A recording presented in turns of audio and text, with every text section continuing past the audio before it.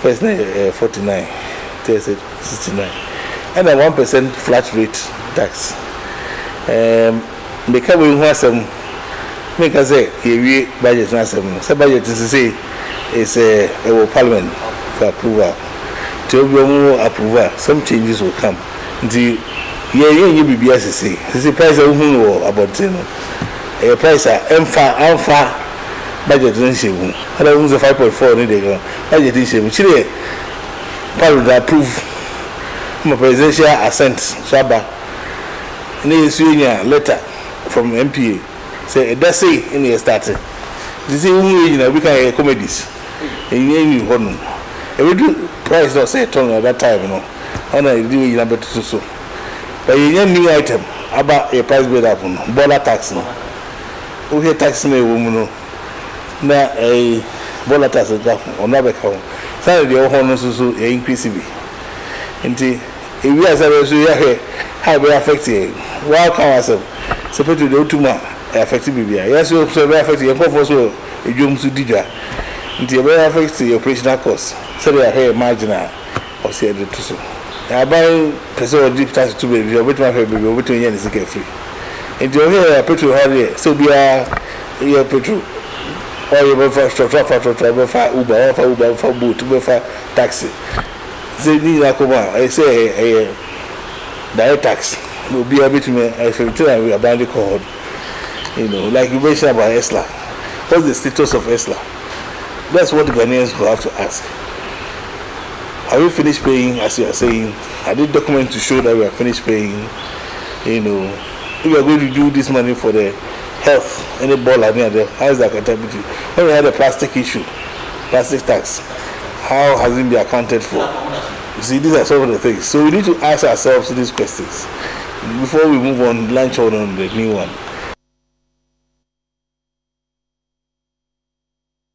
Yet was one ye call Dr. Joseph Obin Aswe onone peninkesia or da Ghana Union of Traders Association Gutakuno ano no penny ene UTV I train commodity atuja achese e twa hodo a aban e de ato eniema so e wo man Ghana mu nya de bebu akra ama enwuma hodo e wo man Ghana mu atu empon.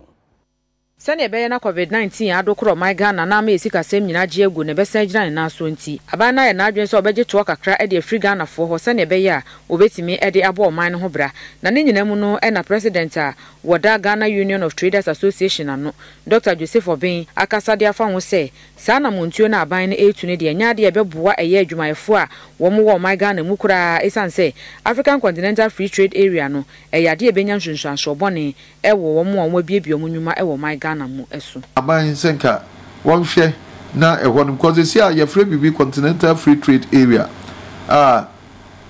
Ghana for yensu ye ka ho a ye besi akan amanya wa Africa ye besi akan somewhere ya you go say yin mu obia ma the cost of doing business and she say wa ya e ma adwadie you know e ho ka no nkosoro no obia ma ne dia aba form na fe wo to wotase mu no na say akwese in a way no wo ya ma Ghana for yenye competitive ewo that aspect of trading and unti e ho kakra no de na say amwaye kra no 20 VAT of 17.5 ye geno port and ya sabe 3% flat rate ewo have retail sector ha no it wo kan na afu a na sa banya Hong Kong no 20.5% enye asamkutu ye ne adwadifo ya ne etra se ne ma sa aban tumi no ese obetimi aye ne sa ebo aban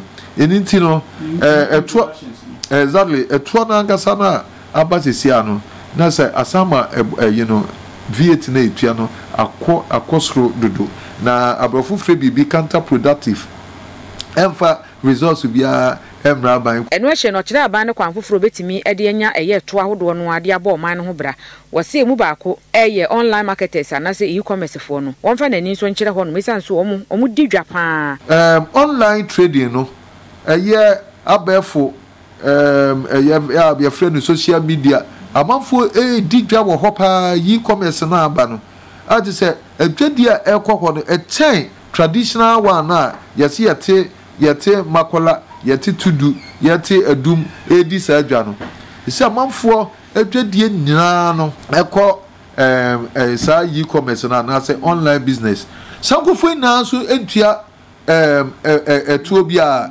woni akrɔhyɛ ne dem kra no de ayi empaboa na enwi anase perfume bi no de ato ne WhatsApp page so na wɔhyɛ dem no ɔtɔn ya kacha ba se sade na edi enya ama ye ne aye wo mainstream business etu ato no ade eyi afrimu enso wɔn enye ho ehwe ene yesa akɔfa to ofoforo e de abepie so enti na say we are disadvantage wɔn ye the legitimate no when broni be can say disincentive for those people eno na eya dia ha na emom say aban de innovation bi aba na ebetimi de atwe nipa bebre afoforo abates netim na abanya ne sika a opeso de ebo na akoma de enka yina yeta nachi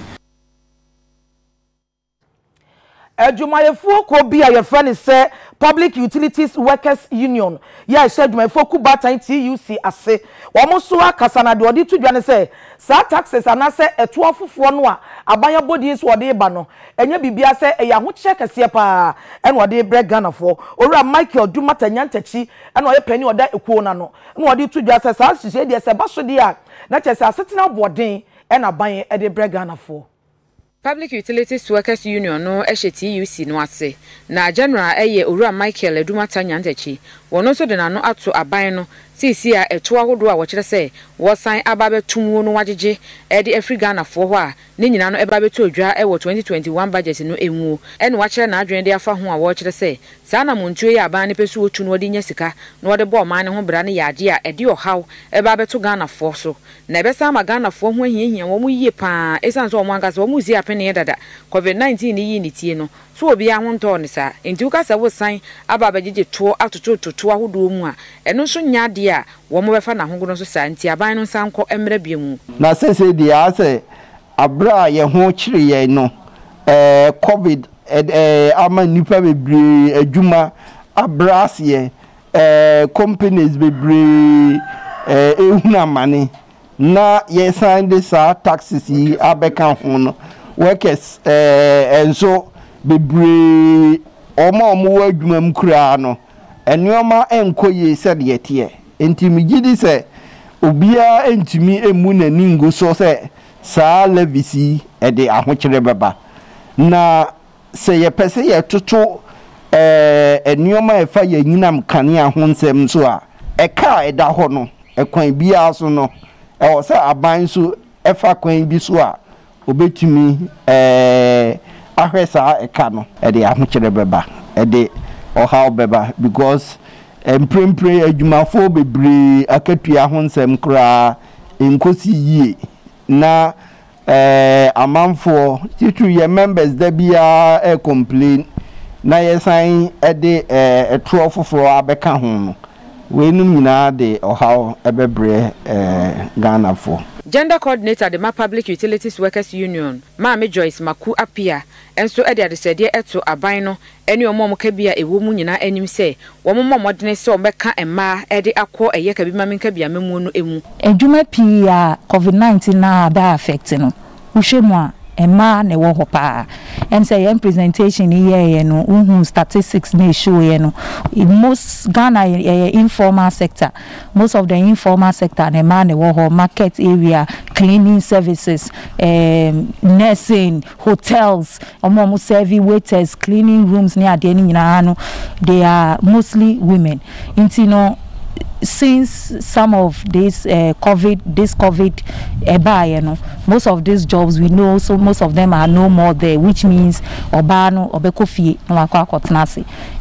These are some of the things and ejuma na oye no so ne ma omo increase risk, so or cleaning hotel in Krofoba Betna hotels they are almost exposed in the environment, markets omo no mo ho ene sa ne maniama ntino say risk ne higher ma omo say ma emema. That is why they need to be considered a bit more in the COVID-19 response. aban de nhyehyɛ aba sɛ ɔman Ghana yɛbɛtua tax etuo bola ho na no na Dr. Edward Asadu ono aya waste management expert e dey atudwa che se enhye aban e dey aba no eye pa na mu aban no ma che Ghana de hye sika e beje no de de beye na Ghana de hye nyina ehu eye niji say yesu about 12 years ago and I started kan ho asem say aban emfa sanitation tax embra na yentimi enye sika mfa enso bola for ase because aban ebre it started from honorable Kojoban redu etam yenene kan ya eba setebe etam so anu so honorable setebe tam so anu so eba omunyina obia nso amaye na honorable Ofori and so ababe so mama and MPP aban so ababe so mama so NJ by do baby so me san twene ho a na san mare ho senti American san say yewo plastic navy tax plastic tax our plastic so almost about 16 years ago and implemented and enim say aban san baba ji scanadi and answer omo baba ji e dey aye adwuma because ya pray ache ansana omo accept nti so omo accept ya na president Nanado dankwa akufado say opese Accra ye cleaner city. This is opportunity by say be ya e diska no ebe ye adwuma ese de ministry no ye 4 years ni ministry na breedi de bia me ka se sika new ministry wa na omoji machinye sika bia ni ministry ho and it ministry na nya adwuma for past 4 years I team ministry no omabo aban ka ya tua omoka ministry na ntima anya adwuma nti se ye nya akwanya we na sika na ba aban ma sika na mfa ministry ho na ompe proper accounting emma sikano aye ko ministry ho ene de ye de be nti ye besre afi ena navy no aba ti se navy na aba ye nhwe kwan kura ye be fa so ye betimi implement policies a ebe boa ama yetimi adi ikronini na yare enso ano abafom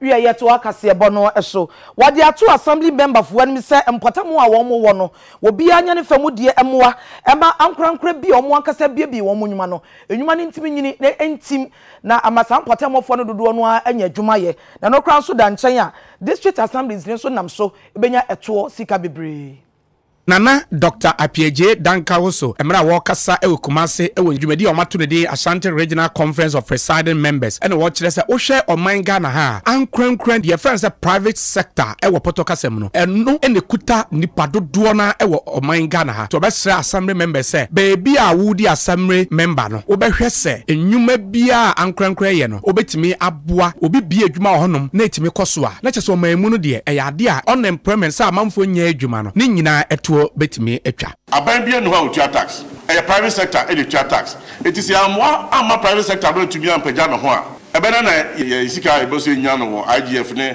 ye various assemblies na tumi akodanim it you say tumi pekwan bi e betumi afaso ama private sector no tumi akosoro e wo ye mpotapotamu ye tumi ya ne sade a e betumi ama employment so betumi akodanim because the data I was say no government employs only 6% of the workforce of Ghana.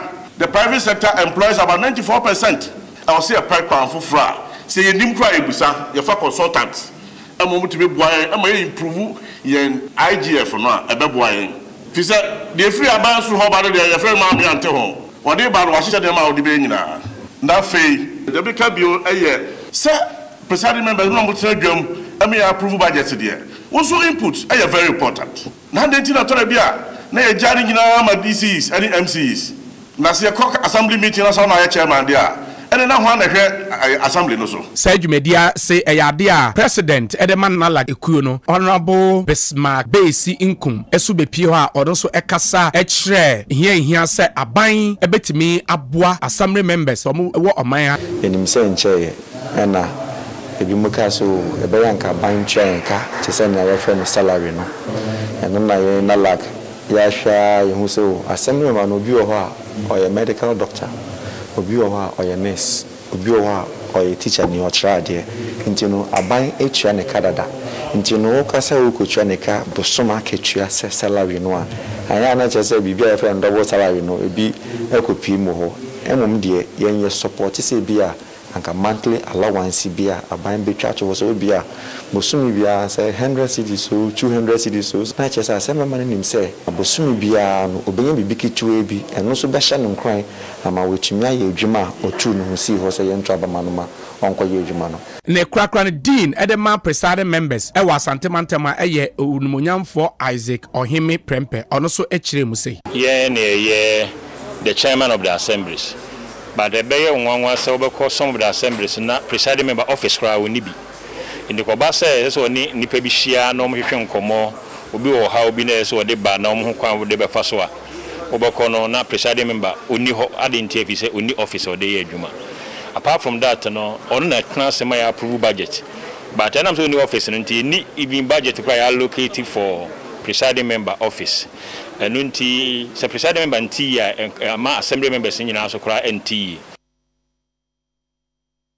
Dr. Said Buachi a senior research fellow at the Institute of Physical Studies no pani eda tudwa che se tobi ana enem bia nwa pa man Ghana mu Ghana isika seme se ejane na so pe na binding she bia ba na assign asay wale nsem nyina tudwa UTV program atudin critical issue a yenwa ba efia pokua vim lady ehosuno eso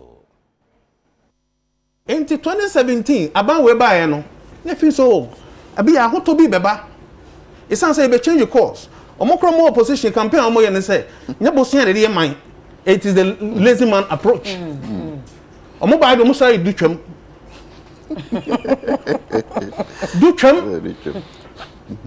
omo am say that no borrow ye a lazy man approach no omo de du twam na de nti no mo borrow sa ban we MPP aban me nti o ma se nanka MPP aban we call US omo ne conservatives no omo the businesses efficiency you have to earn before you enjoy na saban we dey different no credit what's ye kan aban MPP aban conservatives omo so populist no mi hu bi da mi do we be chaw free SHS obi a wo sika do betua ba school tena se metua ma wo na wo sika da ho na wo de betua ma me se me da ma se wo ko bo se tua ho si ho na de betua ma me a betimi de me sika etua what is the meaning of this and na bosia bon asa bro the previous administration so I said bedu pempenso bi a 2020 and another offense shock about but don't share before the shock on 2019 no na be a minor drone no na head me before COVID no before COVID it's on said debt service we interest na amortization no they drew offense 58%. So my catch said from 2011 now 29%. Debt service no drew 58%. What the a year offense compensation can one now do 99.7%. 99.7%. What the compensation? Debt service near amortization plus compensation. Interest and any compensation now do 99%. 99.7, which is virtually 100%. 100. By the end of 2019, now you ain't buying the budget across Parliament. And no more press say budget we at the neighbor. No correct. It hasn't started to solve Ghana's problem. It's say we workers no bosia or border dano. Want me so 22% of your revenue. Enko tria ansa na free SHS e kanu enya mai. Osofo a wo hye ogiahoden anase energy ehun nsem so Honorable Dr. Matthew Opoku Prempe edi nsem bi atodwa setama oil refinery etwaniti a waseto no aban ya NPP aban ya woso yi no omo de hihye bi ba begu akwan mu no pe oyonko bi a obetimi aboa to ma na gina ne nan so ama no na watimi abaye adwuma ne ye sene be ya to obedamfua ewo West Africa mantemu ha. Dr. Matthew Opoku Prempe eyesuafo hwa ahoneni ensem so wonu na dia no bansem we nyina na akode amatema oil refinery o kire sa aban be hwe na nso asene bia no mbehia so omde bepem omdwumadi akonkan no mbehwe no maye ne pepepe afei nso nye wosre de free empeniform de adwumakuo no ano ne adwumayefo ne ho nyina ne se wo mo nkambom no mo mprempu ntuesem ko a emfa emma adwumakuo no afei nso behwe se National Petroleum Authority wo mo hyehya ahodo egu akwan mu a omde hwe so omde bebo adwumakuo bi saa ho bra no wo meto ombo wase ahwe saa mra ne nyina se ne beye nkonkoye oha bia emma mejata oil refinery na eso a woka ensem ni se ede kire nsantwefo ebra wodi aprobo kokopie mu e wotema oil refinery ho no mo de nani ko atwa wisi ko hwe sede wo mu esifadi omdwumadie. When I look at the number of people gathered here, I would like management to understand that the lives of all those here are being given to them to look after. If activities of leaders behind me would lead to the loss of jobs of those opposite me, then there's no point.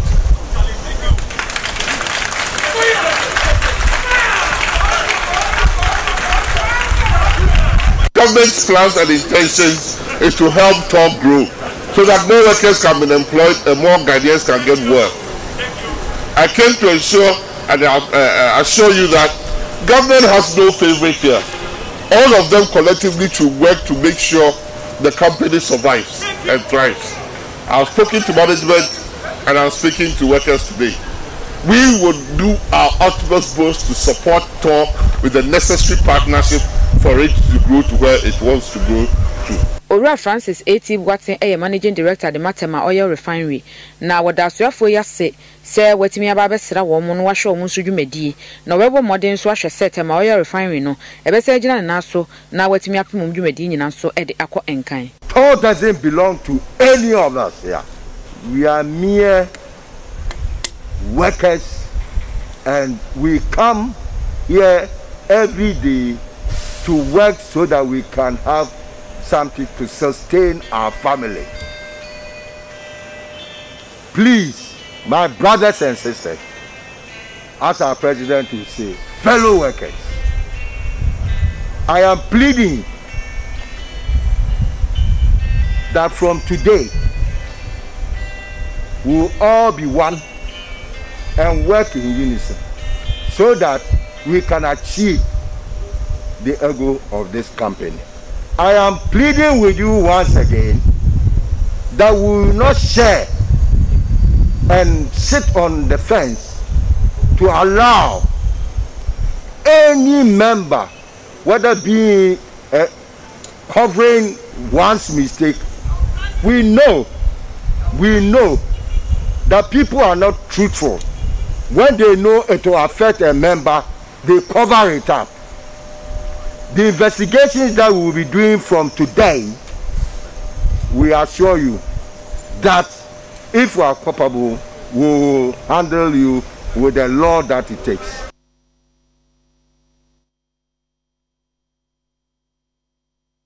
Abusiafo mugusu amosha kan kasebo UTV so won kran madaro maye home so ne yato nkratew na yasan abetwa so.